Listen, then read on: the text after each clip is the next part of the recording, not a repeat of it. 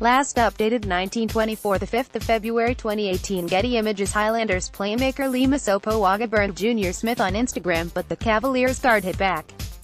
Lima Sopoaga has claimed some of the credit for NBA star Junior Smith's inspired performance in Game 1 of the Eastern Conference semifinals. The 16-test All-Black bizarrely started an online feud with Cleveland Cavaliers guard Smith, mocking him for being overshadowed by his Cavs teammate LeBron James during the playoffs. Smith posted an image of a van full of money on his Instagram, asking, "You and your child are driving late at night along a deserted road. You come across a van full of money with the driver dead from an apparent heart attack.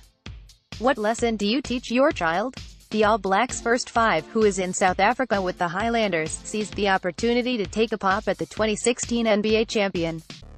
He commented, "Daddy, will all this money buy you a jump shot to help LBJ in the finals? Read more. Cavs went dirty over Raptors. Corey stars for Warriors. Celtics take down 76ers. Sopoaga burns NBA star. LeBron on coach's clock.